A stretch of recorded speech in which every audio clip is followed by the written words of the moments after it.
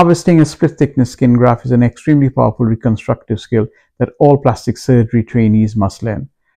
Ideally, however, the learning should start on a simulation model rather than on a live patient. Hi, I'm Sanjay Mujumna. I'm a plastic surgery consultant from the UK, and in this very short video, I'm going to show you how to make a simulation model for teaching how to harvest split thickness skin grafts.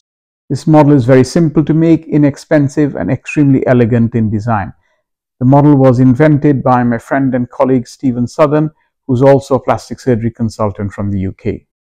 To make the model, all you need is a bag of IV fluid, a large syringe, a drawing up needle, a container for some water, and a roll of microfoam tape. It is crucial that the tape you used is the microfoam tape because we've tried various tapes and this is the only one that does the job.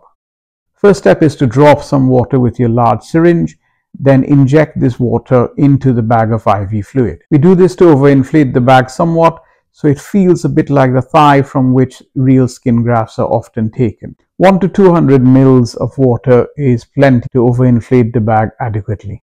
Then I would stick on a couple layers of microfoam onto the bag to protect the bag from inadvertent rupture during the skin graft harvesting. And finally, we put on a third layer, which is the layer that acts as the skin on which the skin graft harvesting is practiced. And voila, we now have a split thickness skin graft model which is ready to go.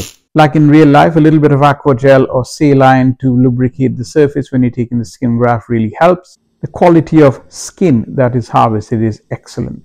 It's even good enough to be used in a standard skin graft measure to teach how to measure skin graft. And that's it. Happy skin grafting.